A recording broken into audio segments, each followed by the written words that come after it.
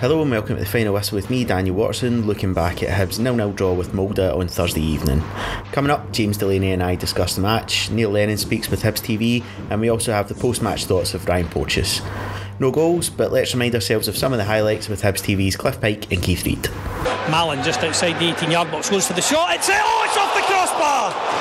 I think the goalkeeper might have got a touch on that, Keith. If he did, that was a terrific save from Andreas Linde. Stevie Malin from about 25 yards out saw the keeper just off his line. Yeah, the goalkeeper is getting a pat in the back there from Ruben Gabrielsen, so it suggests he just got fingertips on that, no more, knocked it onto the crossbar. Midway inside the Hibs half to Hogan, faced down by David Gray. Hogan's ball into the box, chance here for Strand. Well cut out by Paul Hanlon, and his clearance ends up in the arms of Ross Laidlaw, but Hibs are caught out a little bit at the back there. Malin will deliver this corner from this near side, right footed in swinging out towards the edge of the 6-yard box. The header is, what a save that is from Andreas Linde. I think it was Ryan Porteous, Keith was it, that got the header in. It was David Gray right down beside the post. Taken quickly by Stevenson for Malin. David Gray's in behind, knocks it down, chance there, Emerson Hyndman, it's blocked. What a save again by Linde. Andreas Linde has been an absolute star tonight for Molde, Keith. He's kept them on level terms on more than one occasion. That was a terrific effort by Emerson Hyndman. James, 0-0 against Molde. Hibs maybe not necessarily the better team, a very even match, but Hibs with the better chances and certainly still all to play for going into the game next week. Yeah, Hibs maybe not the better team, but certainly not the worst team. It was very even, I thought, for a lot of that game. We had some decent chances, they carved out some decent opportunities. It was really just about who was going to take it, I think. You felt the one goal would have settled that game. Unfortunately, we didn't get any of them. I thought we were unlucky not to score. Similarly, we probably were a bit fortunate with a few breaks of the ball that Molde got. But all in all, still all to play for to go over to Norway next week. It's going to be a difficult task, but certainly don't think it's going to be impossible. You probably got the comparison spot on. Early on we were both sort of comparing it to the Bromby game over 2 legs, but towards the end that was just taking me back to 2005, 2006 and the first leg against Dnipro, where you just felt like there was chance after chance and you just wonder if the missed chances would be something that Hibs will rue. Yeah, I mean, the chances that we did create and we did carve out, they weren't necessarily easy chances to take. Their goalkeeper didn't look particularly convincing in the first half, but had a much better second half and made 2 really good stops from David Gray and from Emerson Hyndman. It's one of those where against Dnipro you felt Dnipro got really lucky because we hit the post a few times. Here we hit the bar, perhaps slightly fortunate to hit the bar. I think a better keeper might have had it, to be honest. And it maybe not quite as easy chances we created in that game, but it did feel like it was a real opportunity to score. We didn't quite manage it, but again, optimism isn't something that comes to us naturally as Hibs fans, but I think I saw enough in that game and we've seen enough over the past few games that we can at least go and match them, and that gives us a chance. Yeah, and I think it's something to remember. We've obviously seen 10-15 minutes of Emerson Hyndman. I think he'd done enough to show that that's a pretty shrewd acquisition. One great sort of crossfield pass, even just to get that shot away in the volley, took really good technique. Hopefully everything will be okay for Thomas Agipong playing or featuring at some point in the return game. So it's a team that, alright, we've gone a few minutes, we've not mentioned the John McGinn word yet. We'll kind of touch on that after we go through the game, but there's maybe an element of the unknown from Molde there, who obviously also lost a key player today as well. Yeah, absolutely, and it's almost bizarre in the way that the two teams have sort of mirrored each other, where they've lost their star player, if you like, and we've lost ours in a way. I thought we were very evenly matched on the pitch.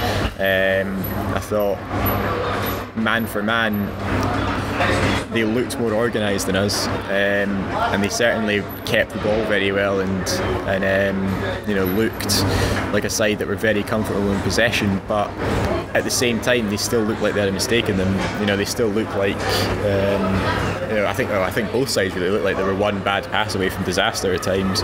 There was that really sort of odd game where, you know, it was almost who was going to blink first, and in the end we just ended up staring at each other. This isn't quite a metaphor that I'd planned, but I'm running with it now. You know, you hate to, well, I hate to say again that it is all to play for, but you know, we certainly shouldn't look at that trip over to Norway as, you know, we certainly shouldn't be pessimistic about it. Anyway, you know, I definitely think we've got enough about us to go over there and at least give them a game. Yeah, and I think probably the main positive to take from this is that a lot of talk's been about the Hibs defence in the last few weeks. I thought between Efe Ambrose and Ryan Porteous both had a real shout for man of the match. Ryan Porteous probably edged it as the best player in the park for me, but Ross Laidlaw had one save to make, if he could even call it that, and it was a header straight at him in the second half, and that's all testament and something that Molde will have to kind of worry about next week when they're expected to be on top. Yeah, Molde's threatening moments really came from, you know, them keeping possession for, you know, a long time, and then, you know, quickly sort of threading the ball through, and it was kind of half chances rather than, you know, clear-cut chances. That one that I think it's Sarr gets his head to, you know, it almost looks like he doesn't quite expect the ball to come through to him. And if he's maybe bounced off him, didn't it? And if he's maybe sort of, you know, a bit more proactive and is actually challenging for the ball, he probably absolutely bullets it past Laidlaw. But I mean, credit to Ross, because he had to be quick off his line there. There's plenty of players in that 6-yard box, and he's come and grabbed it. So fair play to him. But yeah, you're right. I mean, that was their only real sort of clear-cut chance. They didn't really give Laidlaw much of a test, but, you know, at the same time, it's going to be a different side that we're playing over in Norway, playing on their own pitch, playing in their own stadium, in front of their own fans as well. I know there was a sort of contingent, about 40 of them, or, you know, made it over and today, but it will be a different side we're playing against. But, you know, again, certainly weren't sort of any better than us, and weren't any worse than us. It is just going to come down to, it feels like one of those games that's going to come down to one goal or one moment. Yeah. So to take it back to the beginning, 2 changes for Hibs: Ross Laidlaw in for the injured Adam Bogdan, Slivka returning the team for the now departed John McGinn, which still just feels it's too soon, mate. Yeah, let's just gloss over it. So Hibs started really strongly. First 10 minutes, Martin Boyle gets in wide, puts in an early cross. Stevie Mallon hits the bar with tremendous effort from 25-30 yards. Slivka has an effort that goes close. In the first 10-15 minutes, Hibs were well on top. Molde then just kind of settled into it. Ikram had a beautiful through ball to the back post. The ball comes in and Hanlon clears it straight into the arms of Ross Laidlaw. Mallon again goes some distance, but the goalkeeper was one of a few that he maybe wasn't so sure about. And I thought the first half was really enjoyable. 2 technically sound teams just kind of sizing each other up. It was, you know, we talked about sort of cliches half time on Hibs TV, and that really was, it was sort of a boxing match. It was 2 boxers sort of circling each other for the first 6 rounds, and you know, without really throwing that many punches. Mallon's effort is fantastic. I kind of wonder if, you know, Linda didn't look confident really when the ball was being hit from distance and being hit with power. Slivka has a shot as well, sort of on his left foot, where I think, you know, another goalkeeper, or, you know, a goalkeeper more comfortable certainly would have, I think, held it. He spilled it. We just didn't have anybody in the box. There's another one that he just sort of palms it up in the air. I had visions of Cammy Bell for Rangers against Motherwell. Yeah, that's that exactly what it was. Up in the air, It was one of those where you just didn't know where it was going to land, and fortunately for him it lands just wide of the post. Mallon has another one that he kind of, you know, he goes down and he saves it, and Gray and Boyle are both closing in. I think it's Gabrielson gets in and knocks it away. So that was obviously something that, you know, I'm sure like Neil Lennon and Gary Parker and the scouting team would have picked up on, is that Linda's not particularly, you know, comfortable from distance. In Stevie Mallon, we certainly have, you know, a player who is very comfortable shooting from distance. They're getting a bit close this time. One of them has a burger and is just getting chased by the rest. Yeah, and he's now flying up here. One of the Molde players was warming down earlier and was running, and one of the seagulls obviously flew in a little bit low and nearly took him out. Which Brian Porteous will just come and show the charge these seagulls at the stadium. Is any of this getting kept in? None, not a bit. What was I talking about again? Yeah, sorry. In Stevie Mallon, we have a player who is certainly very comfortable from distance. So obviously, we've added that to our game, even though we have lost quite a big part of our midfield. So there was early signs really that probably weren't any better than us, and we were probably going to get chances. But at the same time, every time they got the ball, they'd keep it and pass, and you're getting up to sort of 20-30 passes a move, and then they'd suddenly just sort of spring, and that's obviously the way they like to play. I thought Ikram was very good in the middle of that pitch. He was spraying the ball around really well. Chiwa, I think, who was playing as the lone striker. I thought Porteous sort of handled him well, but he looked energetic, and he looked like he was the kind of player who was going to cause defences a few problems if they got tight to him. So it was very sort of finely balanced, and it was that sort of thing where it was one mistake or one mishit pass or mishit ball, and suddenly the game completely changes. Just nobody was quite able to capitalise on that. More from James and I shortly, but let's hear now from Neil Lennon speaking with Hibs TV. Neil, I suspect there's a little bit of disappointment there tonight in that we didn't win that game. The Molde keeper, I think, was the difference between the two teams tonight. Yeah, I think that's the only tinge of disappointment really. It was a good performance against a very good team, so I think the team showed great maturity considering their inexperience, but we had the better of the chances, no question, and we were unfortunate not to take a lead over there, but I think the tie is still very much in the balance. There's not much between either team. In a European game, a goalless draw at home isn't a disaster nowadays. It means that if we can score over there, and there's every likelihood we can, it puts the pressure right back on Molde. Absolutely. It's great to keep a clean sheet. Unfortunately, we came up against a goalkeeper who was, inspired. The save he made from Stephen to touch it onto the bar was a great save, and two great saves second half. There wasn't many clear-cut chances in the game. It was very tactical, and they wanted to take the sting out of the game, and they did that very well at times. But I've got to applaud my players. They showed great maturity tonight, and some really good quality at times as well. Ross Laidlaw you brought in place of Adam, who was injured, didn't have an awful lot to do, but looked reasonably assured. Happy with his performance? Yeah, I'm happy with all the performances really. We know Florian's carrying a bit of an injury, and maybe he's not 100%, and we need him 100% certainly for next week. But the rest of the team, I thought Mallon was outstanding, and Boyle was very good. Ambrose, Porteous.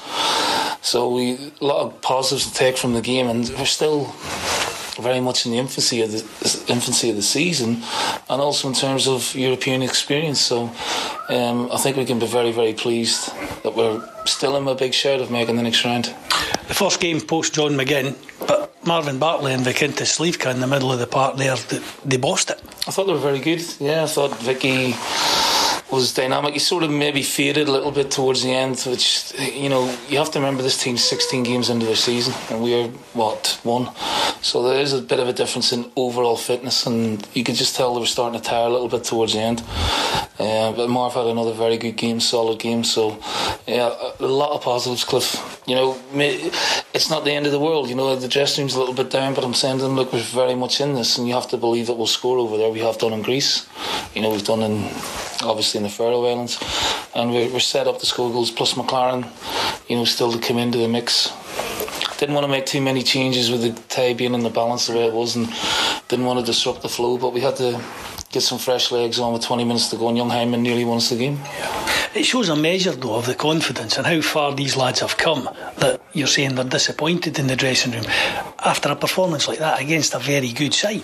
Yeah, we have to like I said, we have to take a lot of positives. We set high standards, and the players adhere to that. So they were looking a little bit downhearted, but in a day or two they'll be fine. We've got another game at the weekend obviously to prepare for, so the turnaround's very quickly. But I said to them, look, I'll take 0-0 at half time, and I will, and we'll go there and endeavour to, we have to show a bit of maturity again out there, and a bit of nice, and obviously try and pick our moments to score goals. You managed to bring Emerson Hyndman in last night just at the death. What do you see him bringing to the side? Well, creativity. I think he's well balanced. I liked him at Rangers, but he was only a boy then. I think we're 18 months down the line, and you can see he's physically matured a little bit, but he's a very good footballer, and you could see that in the 15 minutes he was on. Again, he only joined us last night, so couldn't give him too long in the game. 15 minutes we felt was enough, and he showed enough quality to add to my thinking that he will be a benefit to us going forward. The games are coming thick and fast. St Johnstone now on Sunday before we go out to Norway. Will it be a case that you'll be looking to freshen things up again at the weekend? I think we'll have to, yeah. We'll have to see how they are tomorrow. They're in tomorrow and a late session on Saturday, and it's just difficult at this stage of the season, but we're in the competition to progress, and that's what we want. So again, we'll have to make some changes. There's no question that we'll have to see how Flo is. Have to see how Marvis, he went down with a bit of a spasm in the back of the leg. So it might be a case of freshening things up, but we brought some players in to do that. I think that pretty much summed up the chances in the first half. I think there was a corner that Chima looked like he had a free header, he puts it wide, Ambrose done just enough to put him off. So the second half starts, Ryan Porteous gets an early yellow card. I think I've put a note of it, it's taking one for the team times 10 to the power of 50. It is. Yeah, it's total. I really respect Ryan Porteous not even really making an effort to get back and tackle the guy and just pulling him back. Fair play. Fair play to him. And it just seemed to be the case that in this game, every break of the ball, every kind of misplaced first touch from either side, every 50-50 tackle where the ball went loose, it just seemed to fall to Molde. And that's another thing, that next week every bounce and every break can't go their way again. Well, it might. Yeah, to be fair, yeah, they may be unlucky, but that was it really. It was just kind of it almost struck me as two teams who weren't really willing to lose, but at the same time weren't really willing to throw everything at it to win. So not long after Porteous gets booked, Ikram somehow doesn't get booked for a taking one for the team tackle. Slivka plays in a great through ball. Martin Boyle just gets a toe poke on it. Yeah, it went agonisingly close. It was one of those where it sort of trickle wide. Yeah. And then not long after that, I think it's a corner to Hibs. David Gray has all the time in the world to leap, pick his position out, and when it's a big game like this and David Gray isn't scoring and is becoming really unlucky, you're starting to then think it's maybe not going to be your night. Yeah, it's a really good save. We kind of criticised Linda for his ability from long range. That header was from about 15 yards, and it's right in the corner. Even when he went down for it, I thought it had gone over the line. I thought it was in. It's a really, really good save, right in the corner. And it was that sort of moment where you just thought, I don't think we're going to score today. I think at that point it became about not conceding and making sure we were going over there with a clean slate. But yeah, it was almost written in the stars that the Renaissance would continue, and he was going to pop up another goal. Beyond the sun? Would they just become Emperor Grey at that point? Oh, I don't know, Lord Commander. How's he not got that title already? Well, It just rolls off the tongue. That's true, Lord Commander Grey. So Martin Boyle has a shot blocked. It just kind of sat up perfectly, defended on well.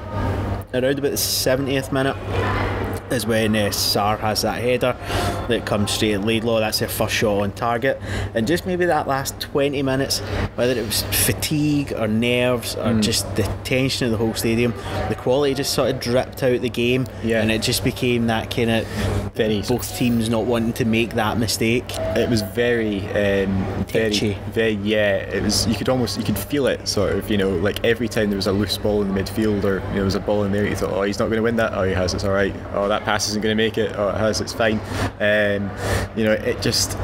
It was a real sort of tense atmosphere. It was two teams sort of playing not to lose rather than playing to win, which I think is, in this sort of situation, is probably warranted. For us, I think it's frustrating not to get a goal at home, and it was frustrating not to be able to sort of create that one kind of clear-cut chance where we thought, this is it. Obviously Linda makes that save, and he makes a save from Heinemann in the last minute, which is good as well. But it did feel a bit sort of tense at that point. It did feel a little bit tetchy, and it did feel, one thing was going to swing it.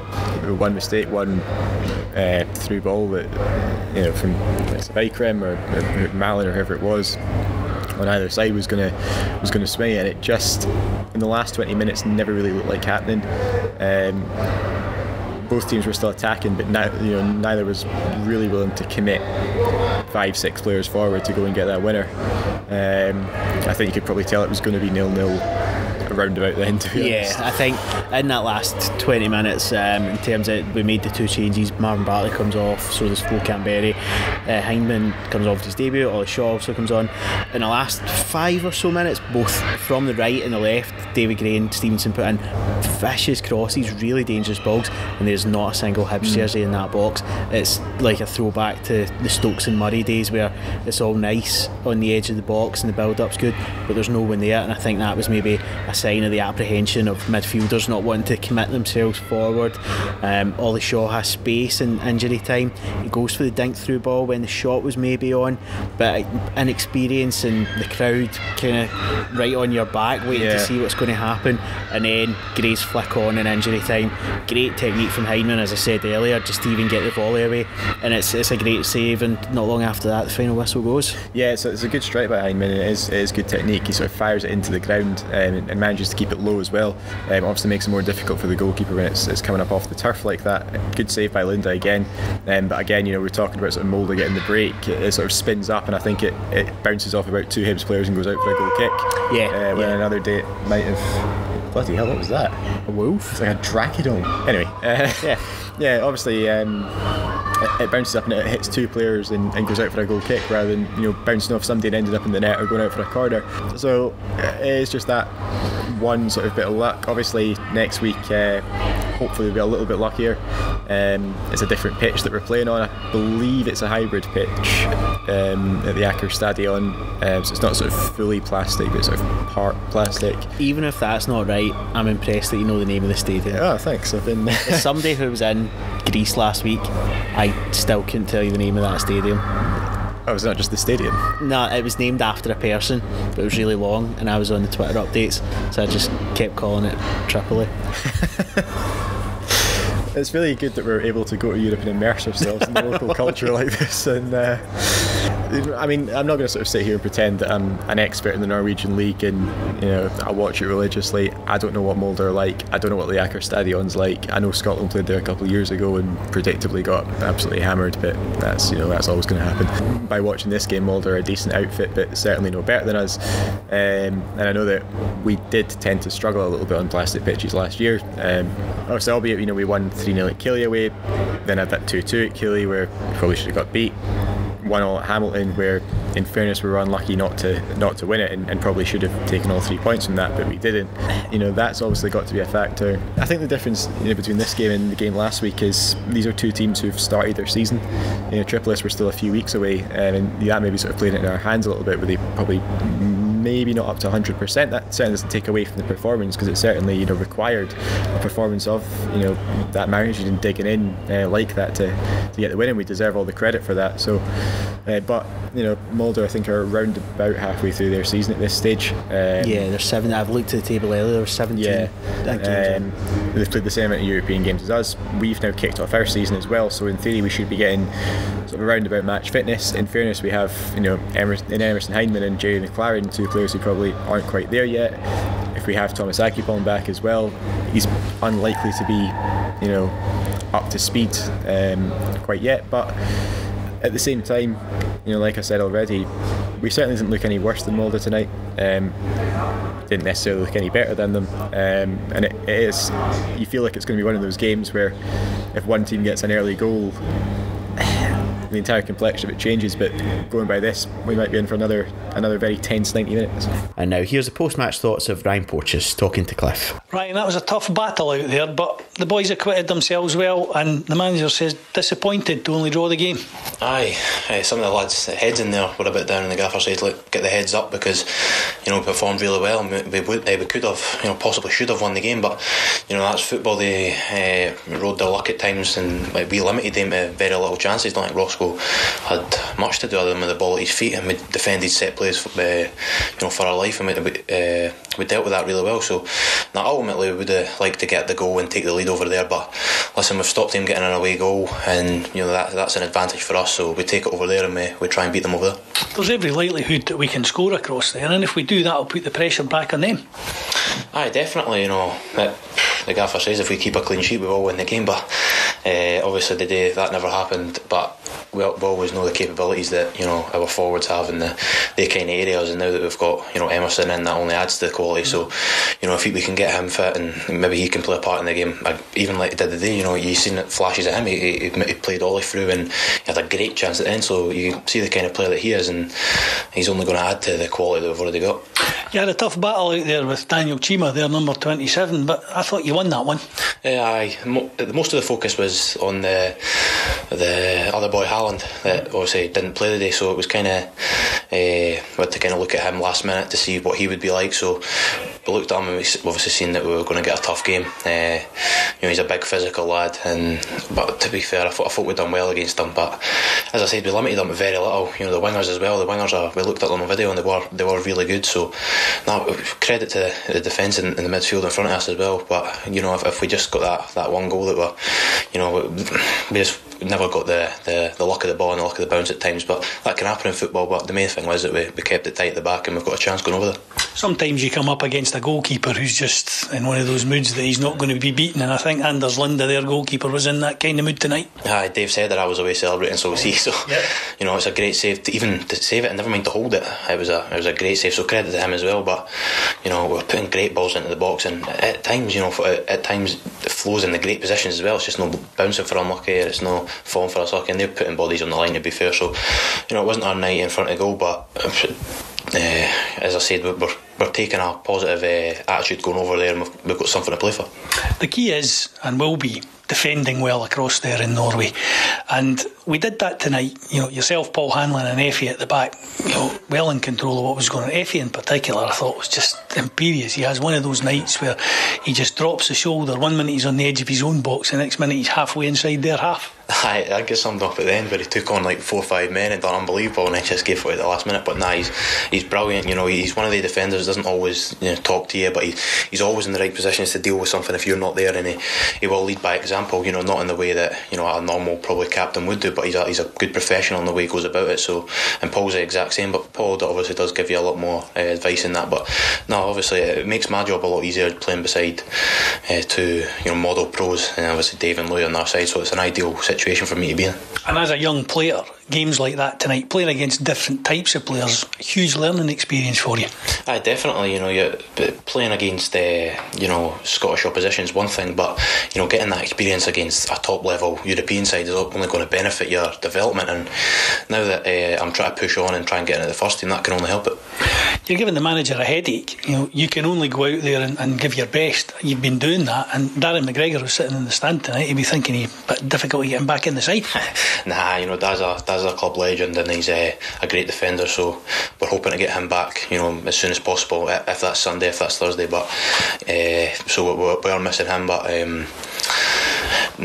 listen, I've always said that I wanted to just be ready for when the gaffer needs me, and hopefully over the last couple of games I've showed that I am capable, so I've just tried to give him a bit of food for thought.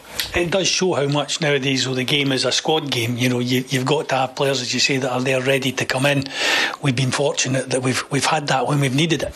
The gaffer said it's a 14-man game, every game, and he will use the squad, and he done that, so it just shows the fitness again of the squad. Paul Hanlon's played every game, Louis played every game, and it just shows you them kind of that age to still be doing that is brilliant. At the moment the games are coming thick and fast. Midweek league games, St Johnstone on Sunday, that'll be a tough one up at McDermott Park. It always is over there, so we've got to just focus on that game now. Obviously we actually kind of in our heads we're like focusing on Mo, but we've got a small task St Johnstone away, so it's going to be a tough one over there, so it'll be good. And is it a case with so many games that the kind of training is cut back a little bit? It's more sort of rest, relaxation, massage, making sure that knocks get dealt with? Yeah, sometimes you have to get away from football a little bit, so you'll obviously be in, but you try and forget about the football side of things and just let your body recover. But the squad's fit enough to deal with that, so although we've had three games in a week, we'll still deal with that, and we'll hopefully go to St Johnstone fully fit. It's been, I think, on Sunday's podcast we talked about how it had been probably one of the most positive and eventful 96 hours. This past 36 hours have been, I'm not going to say they've been negative, they've still been incredible, but it's new, dare I say, new emotions and new feelings. So many emotions. And yeah, emotions is the word. I have never, and I doubt I ever will, well, that's a lie, somebody made the point earlier that we've still got to go through this with guys like McGregor and Hanlon and Stevenson and Gray leading us. I can't bear thinking about that. But these days will never come. But what can you say that hasn't already been said about the now departed John McGinn? I'm not even sure I should try. I mean, certainly, from my point of view, and admittedly it hasn't been quite as long as others, but he's one of the best players I've ever seen playing a Hibs shirt. He will go down as a legend, as the rest of the cup winning team will. I think McGinn in particular, there are very few players that have had quite the same sort of connection with the fans that John McGinn has had, or did have, and put in sort of quite the same performances week in, week out, had exactly the right attitude from day one.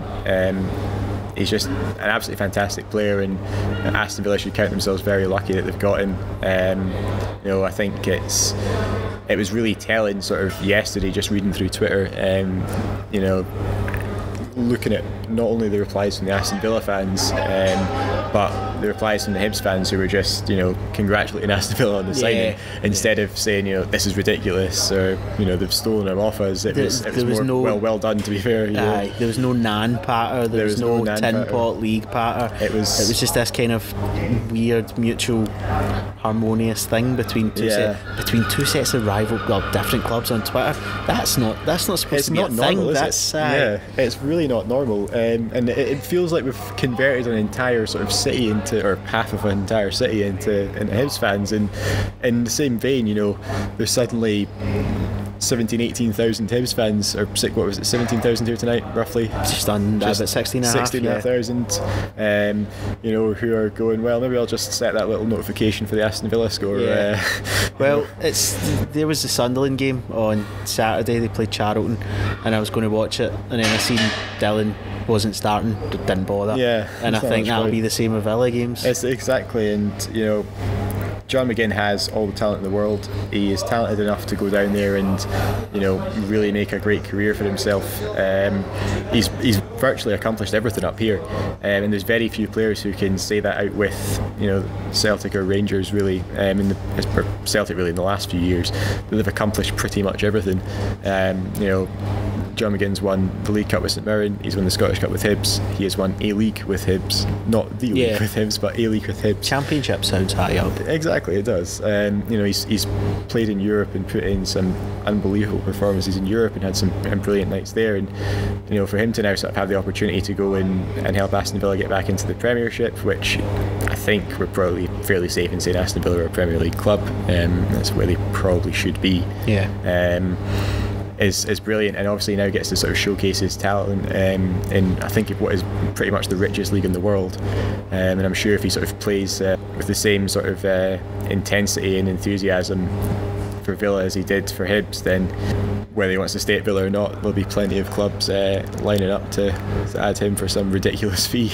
You think the McGinn factor had an effect on it? Was quite a tame atmosphere, especially in maybe the first 10-15 minutes, but again, as I've already said, it's kind of new emotions, new feelings. I don't think we can quite grasp the magnitude of the situation we're in just now, especially when you look at the result in Minsk tonight, and they've put 4 past Zenit. I said it to you at half time on Hibs TV that there's no way Molde and Hibs players aren't seeing that, and regardless as to how daunting a prospect Minsk could be, if it's the team that we get through and if it's the team that all that stuff, it's all this, and this has really opened up, and in the back of every fan and every player's mind is, hang on, like, this could really happen. Well, I mean, that's it, and obviously we have 90 minutes, possibly more, to get through against Molde next week, and obviously in the same way that I'm not an expert in Faroese football or Greek football or Norwegian football, my knowledge of the Belarusian league is not particularly good. I think I got a regen on Football Manager from there a couple of years ago who was good. So I don't kind of know what standard Dynamo Minsk are. It could have just been a really off night for Zenit St Petersburg. They could take them back to Russia and absolutely annihilate them, which, all of these could happen. As it stands now, though, I'm sure Neil Lennon and Gary Parker will be sitting down with the players and saying, look, this is the situation we're in. This is how close you are to what, for us, given what could happen if we got through to the group stage, and given it what it would bring in and what it would mean for the fans and the players, could be as good as a cup win. Maybe not as good as the cup win, but definitely good as a cup win. Yeah. Your imagination does start to run away with you when you sort of see the men's score, and especially I think if we had won here tonight, it would have been, well, who goes automatically into the group stage? Oh, it's AC Milan, it's Arsenal, it's Chelsea, it's Sevilla, Betis, Villarreal. I'm not going to run through every single team in the group stage, but you get the idea. There's plenty of big sides in there, and plenty of A, teams that I never thought I'd see us play, and B, grounds I never thought I'd see us play at. So that'll be in the back of everybody's mind as what an opportunity this is. At the same time, if it doesn't come to pass, fair enough. I think we've given this a really good crack, dug in for a real good performance in Greece and a real good result in Greece. We have the opportunity now to go over to Norway and do it all again, but we have that opportunity, and we still do have that opportunity, and it does still mean that in mid-August we're talking about Hibs going through in Europe, which 2 or 3 years ago would have been a completely mad prospect. That's it. I said again on Hibs TV at halftime 3 years ago yesterday, so the 8th of August 2015, Hibs lost 2-1 away to Dumbarton in the Championship. For us to come on, it's just thinking about everything in that last 3 years, and then looking forward, there was Motherwell, which you obviously talked in depth about the other day on the podcast, and this is giving you a hunger for more. All of a sudden you're kind of feeling like we belong here, like this is something that we should be doing year in, year out.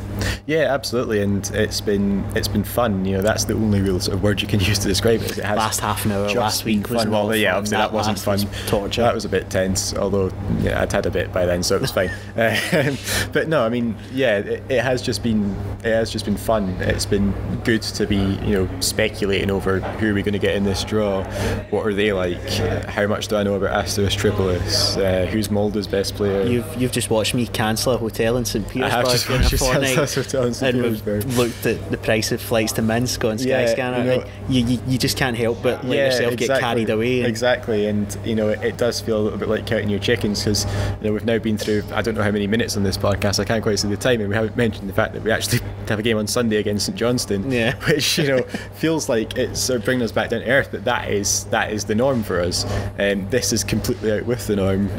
So we still have to get through that game on Sunday. We still have to put in a performance on Thursday, but we can dream, and that's probably the best way to be thinking about it just now. So that'll do us for this week's episode. Extended highlights from Thursday are now available, with the rest of this season's games, as well as a huge archive of other classic matches and exclusive footage on Hibs TV. Next up for us is St Johnstone away on Sunday, with tickets available to buy now. Until next time, my thanks to James Delaney as always for joining me. A massive welcome to Daryl Horgan, who has signed a 3-year deal this morning. I'm off now to follow the Aston Villa match. They've always been my English team as of Thursday. Thank you for listening, and join us next time on The Final Whistle.